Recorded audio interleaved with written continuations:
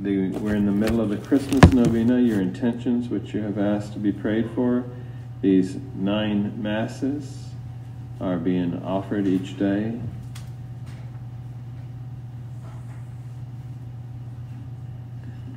On January the 1st, the feast of it's the feast of the circumcision of our Lord. There will be Mass here at 6 p.m., January the 1st, tomorrow, Monday. On January the 5th is First Friday. We have the Mass in the evening at 6:30 with all-night adoration. And First Saturday Mass. Mass starts at 8, so benediction will begin around 7:15.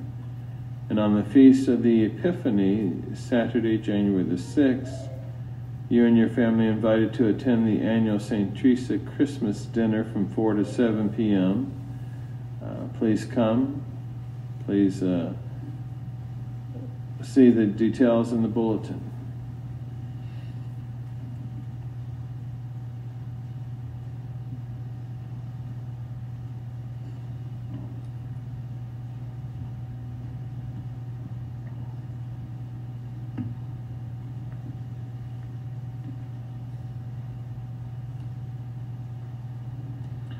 The child grew and waxed strong, full of wisdom and grace. In the name of the Father, and of the Son, and of the Holy Ghost. Amen.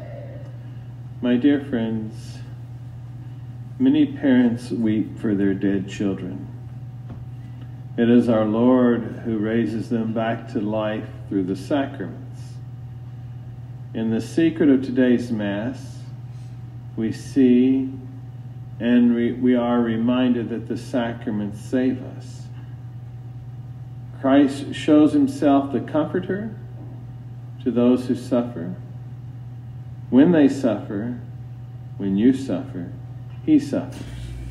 When you joy, our Lord joys. He is so willing to share in our troubles. He was so willing then that everyone turned to him, whether their brother was dead, or a friend diseased with leprosy, or a relative blind or lame.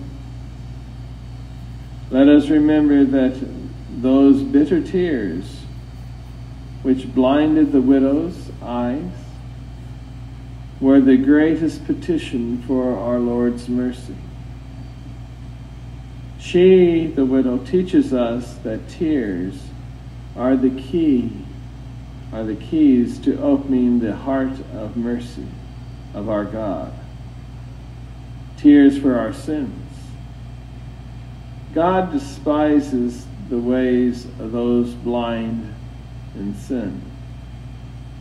God loves those who are blind with sorrow and remorse for their sins.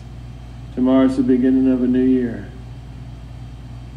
We should at least strive to have sorrow for our sins. There are only 3 recorded instances in which Christ raised the dead to life.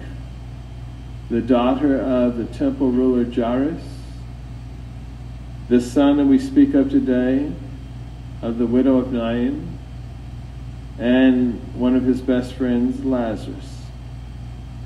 He was moved by the tears of Jairus. He was moved by the tears of the widow of Nain. And he was moved by the tears of Martha and Mary. He's always moved by tears, even more so by the tears of the sinners who repent of their sins. How many millions has he raised back to life? So with tears, that you, my dear friends, may reap his mercy. Let that be one of our petitions of this year. For what Scripture tells us, for what things a man sows, those also shall he reap. The government has for a long time legislated on what man can and cannot grow. This is neither good nor bad in itself. For example, it's illegal to grow certain drugs, cocaine, and other poisonous plants. It's legal to raise tobacco amongst a mouth. The mouth is governed by poundage, how much you have. It is legal to hunt certain animals during certain times of the year. In Catholic countries, during the guild system, back in the 1500s, there was a certain control so that there would be a market value for crops raised. When Catholic principles govern, there is prosperity. There is justice abounding. We as a country are careful what we sow. We're careful to balance how much food is in the country, how many cattle, how many years a certain crop can be raised on the same soil. Some of you are farmers or gardeners. You're careful for what you sow.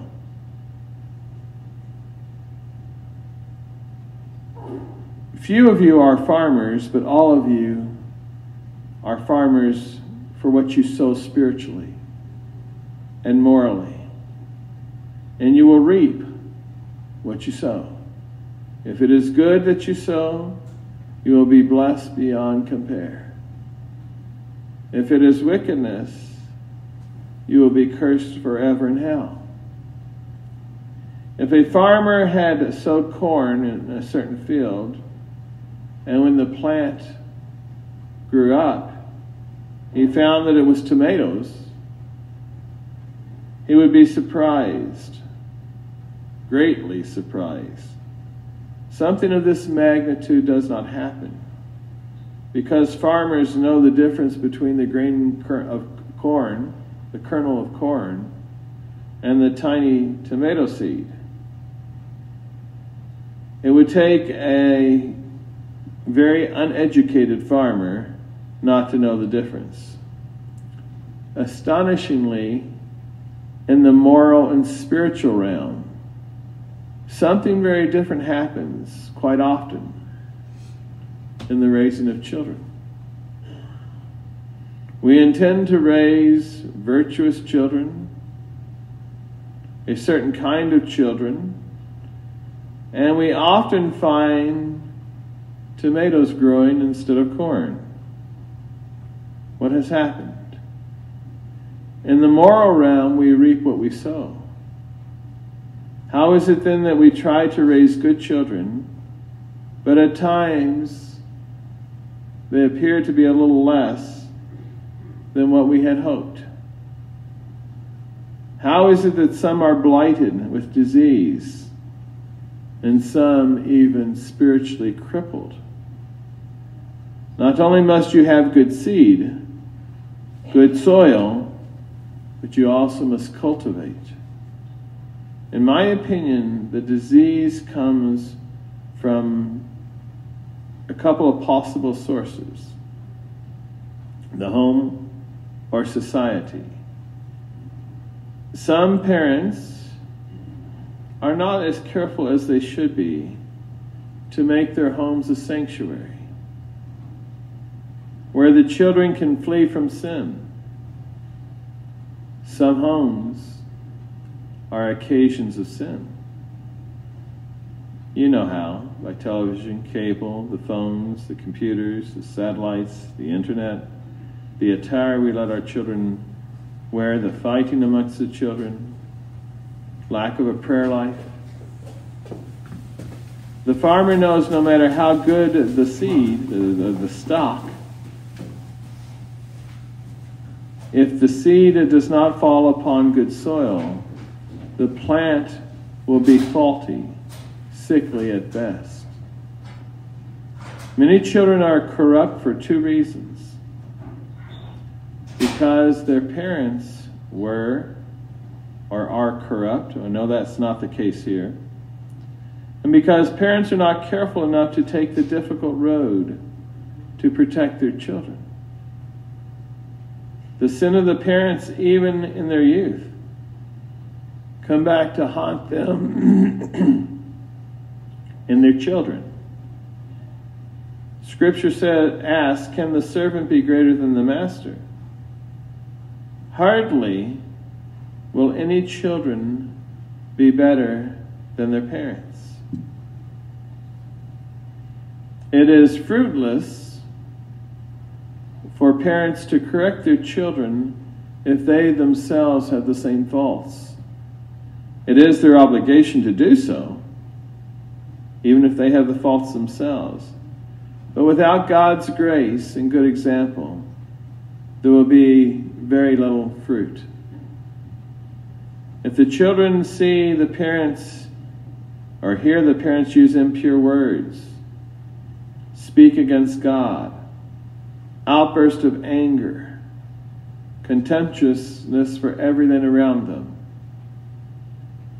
if they see Dad working on Sunday, lifting the hood of the car, pulling out the mower,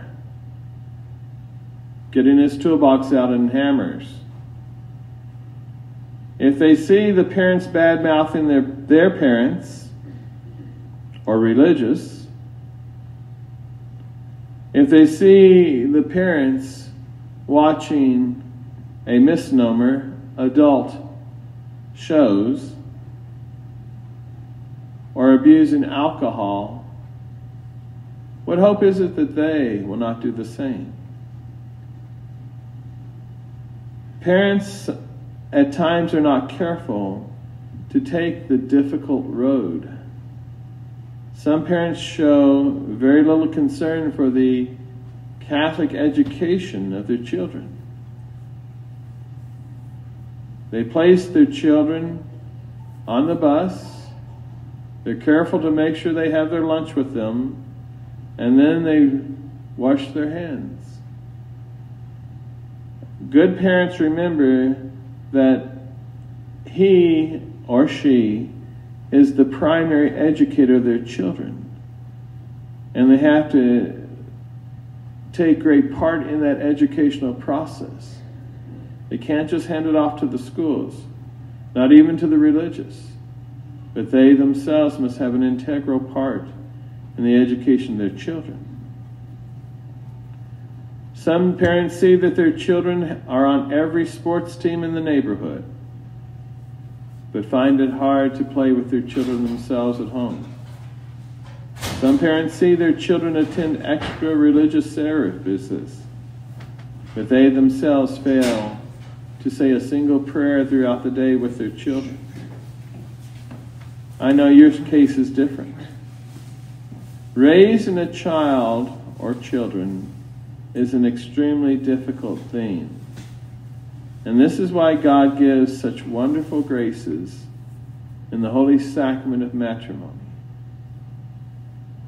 At the very beginning of that sacrament, husband and wife must prepare for the eventuality that God may soon bless them with children.